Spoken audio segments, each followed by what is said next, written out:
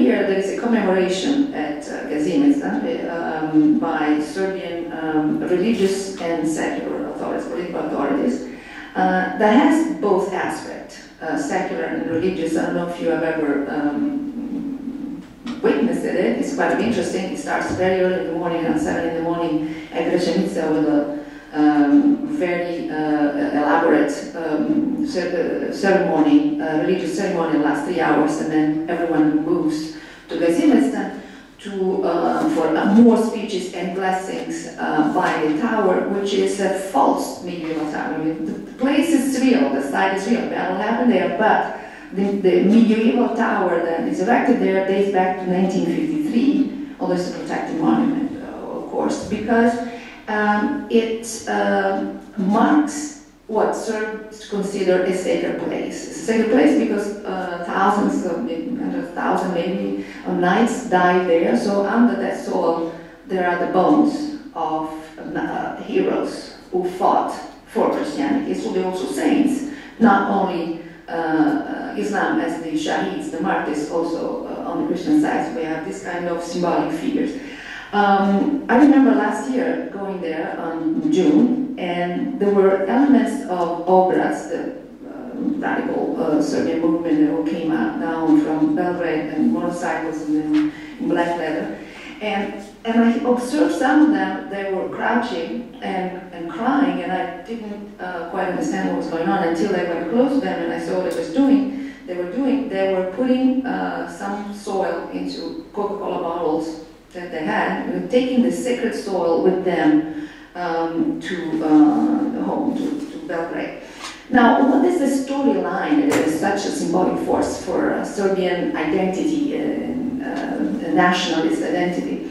It's a storyline that is centered to three figures. Prince Lazar, the saint who dies, the king saint who dies and prefers die rather than surrendering.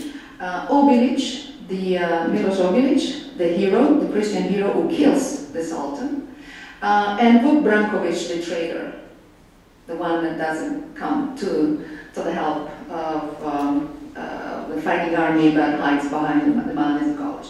But let's forget now Brankovic.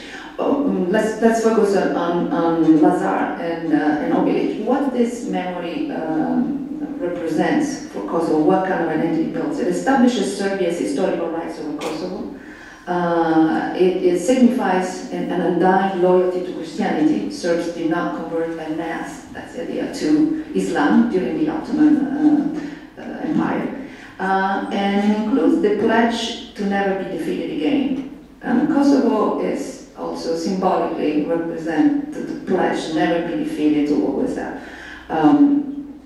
And in fact, in Kosovo is the place where always Serbian nationalism finds its revenge and its reaffirmation. Now, this is not just fairy tales, but parts of it are. But it's founded. The story is founded on an epic that was transcribed very early in the 15th century by educated Dalmatians, and went into the history books written by in Italian or in English at Oxford. The history book, the first history book on the Serbian nation and on the Slavic history, and we're talking about the beginning of the 17th century. And it became true. It became, once it's written in the history textbook, the story becomes true. And became very known, because it was in English, to important intellectuals in Europe in the 19th century, at the time when nationalism was at its peak. You know, we're talking about Goethe and Herder and Madame de Stael. And this was also contemporaneous to Vuk Karadžić, the Serbian linguist, collection of the same epic in 1845. Now, this is what we call shortly the myth of Kosovo. And it's appropriated by memory entrepreneurs, which are called groups who use memory to support and affirm certain their own power, their own position, at particularly junctions of Serbian history. We all remember the 6th anniversary in 1899 of the Battle of Kosovo, and Milosevic the beginning of Milosevic rise to power and destruction eventually of Yugoslavia and the beginning of the bloody wars. Now, what do Albanians have to do? I remember a very interesting sentence by Kasem Alici on the myth of Kosovo. He says, it's not that he wrote it in 1989, when all the talks was about Milosevic coming to Gazimistan to celebrate the 600th anniversary. People say, well, why aren't Albanians celebrating? Some people ask me this question, why aren't Albanians also celebrating this anniversary if they fought, as they say, on the Balkan side against the Sultan? And as Katima says, it's not that we are boycotting the celebrations, we have been boycotted out. Because obviously the Battle of Kosovo, the memory of the Battle of Kosovo became such a symbol of Serbian ethno-nationalism that there was no space for Albania. But actually I did find that there is a space for Albanians. There is an oral tradition of the Battle of Kosovo that is not just oral, I mean it's the epic and the stories that grandfathers tell to grandchildren. No, they didn't tell you the story, you told me. And that ended up in history textbook, in school textbook. If you checked all the textbooks now in use in Kosovo schools, and all of them report that the assassin of the Sultan is Miloš Kopilić, an Albanian hero, an Albanian Christian hero. These are the history textbooks. Of course, there is no history, this is just a story. That is being transmitted through in the oral tradition among Albanians. But it's important that Albanians believe that as much as Serbs believe that Miloš Obilić was the Serbian hero who killed the Sultan for very specific reasons. Why is it important for Albania? First of all, Miloš Kopilić, as the name of a small village in Drenica. And Drenica is this real place, but also mythical place. I always say Drenica is a place, but it's also a state of mind. It's the cradle, if you want, of the Serbian, of the Albanian resistance. And this is the way it's talked about, it's written about, it's thought about. Drenica the Red, not the red because the communists, the red because of the blood spilled to fight foreign oppressors. And Kopilić, who is the hero from Drenica of the 14th century, is the first of a long series of heroes, all from Drenica, come up to more contemporary one like Ademir Shari. So this is the uninterrupted history of Albanian resistance against foreign oppression, heroic resistance, and resistance until death. And the figure of Ahmed Olia, Nazim Galica, Shaba Poluja, and this is the serious, and until Tayyip and Ademir Shari. But it's also very importantly for what I'm talking about, Miloš Kopilić is Christian.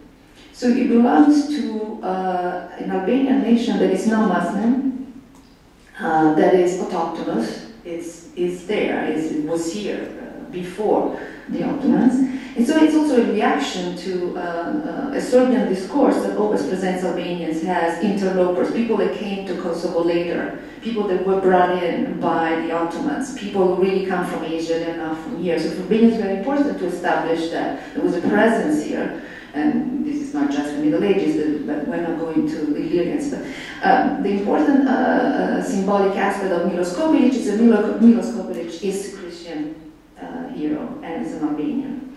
And what does the, now, I said before, there is no historical record of this person, whether it's Obilić or Kopilić. But one thing we can say that starting from the first people who record the existence of this person, who are the Ottoman chroniclers, so people who were working at the court of the Sultan, so we shouldn't think of them as historians the way we think historians are. They were telling stories too, and there was some story that the sultans, the court could accept and could be pleased of.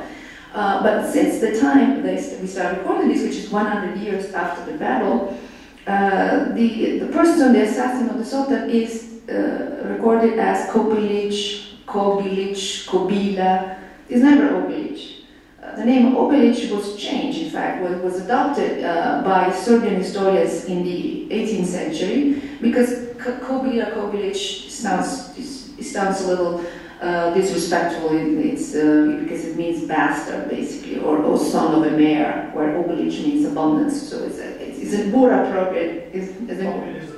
It's a bastard, yeah. It's a bastard, also son of a mayor. But actually, it also means horse, female horse. And it's a bastard, son of, yeah.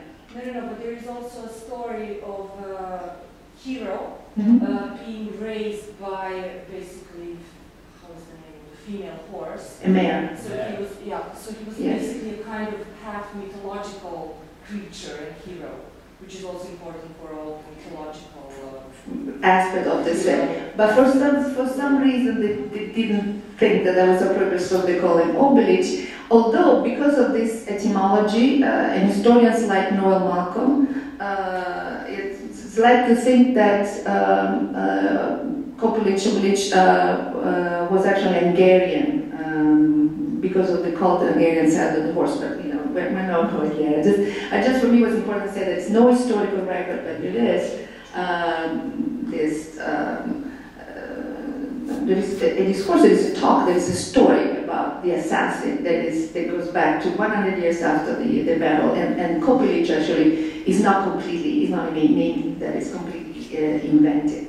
Now, what do I think, why I think that this is important? I mean, there is the aspect of the storytelling, which is really actually fantastic, and if you haven't read my book, I suggest you to read it. It's I think it's interesting and it's informative, and also if you read it in English, the Albanian epic has been wonderfully translated by Robert Elsey, so it makes it a really good read. But it's also an Albanian translation of the book and a Serbian translation, which I find quite spectacular. It's a great achievement.